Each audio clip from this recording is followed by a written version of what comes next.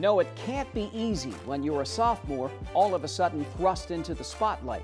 I mean, Darby Thomas told me this whole track season, the success she's had, unexpected, surprising, to say the least.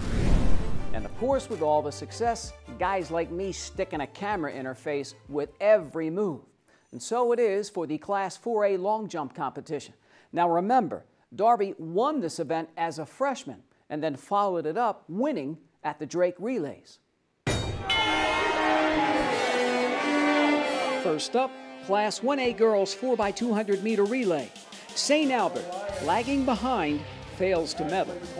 Class 4A boys 400 meter hurdles. Heat 3, Jerron Sampson of Thomas Jefferson finishes out of the top 8. Girls 400 hurdles, Haley Hartman from Abraham Lincoln does as well.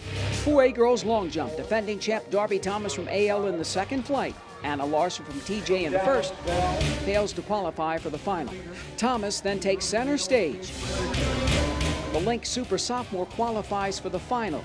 Now Darby's best jump, 18 feet 3 inches, surpassed on the last jump by Valerie Welch of Iowa City West. Darby Thomas finishes second. It's kind of hard hearing that she came out, and I knew I was kind of struggling in finals, so I was just a little doubtful, but I'm so proud of her. She's amazing.